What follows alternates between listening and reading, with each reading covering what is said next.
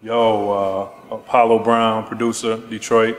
Creative control, man. Just being able to make sounds and music and create feelings, every day, that I want to do. And I don't know, man, inspiring, man. I live in Detroit, so every time I look out the window, man, it's inspiration. Whenever I hear a new beat from somebody else or a new song from somebody else, or if I just put the headphones on, man, and listen to something from the 90s, or if I'm listening to some old soul or some old yacht rock, man, it doesn't matter what it is, man. If it's good, it's inspiring to me. Just life in general is inspiring. That's why I make a lot of life music. Man, probably hearing Looking at the Front Door by Main Source and buying that album, man. Breaking Atoms that's what changed my life as far as hip hop's concerned, man. That was a great memory.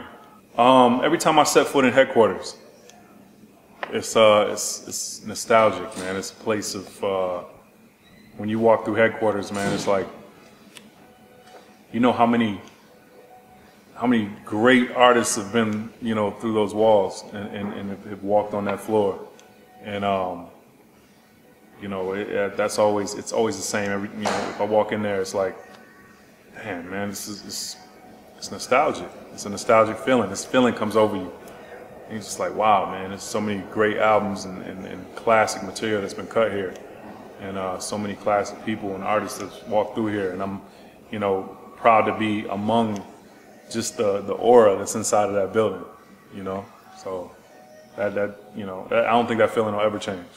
I mean, just knowing that there's a fan base out there for me, and for a while, man, I was kind of down. I got discouraged because I was listening to the radio and watching TV, and I was sitting there thinking like, yo, there's no, the music has changed a lot nowadays, man, and there's no fan base for me. And I actually quit for a couple years. I quit for 2 years between 05 and 06. I didn't touch a beat, and then I came back in 07, and after realizing that my niche does have a fan base, and there are people out there that are yearning for my type of style, my sound. So I had to overcome that. I'm still overcoming that because I'm still building a fan base, and I'm still kind of establishing myself and my sound.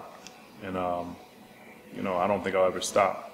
If I'm going to make an album, a full-length album, I don't mind songs doing over the email and all that stuff, but if we're gonna make a full-length album, we need to get in person. We need to vibe out, in the studio together.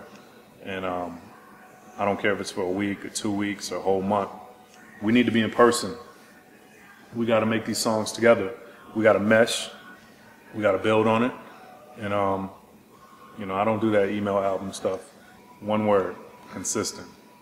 I want people to look at me and look at my legacy and look at the music that I've put out there, whether it's a song or whether it's an album or whether it's a catalog of 20 plus albums, whatever. I want them to say, yo, this dude was consistent. He didn't make hits, but his music was so consistent, across the board.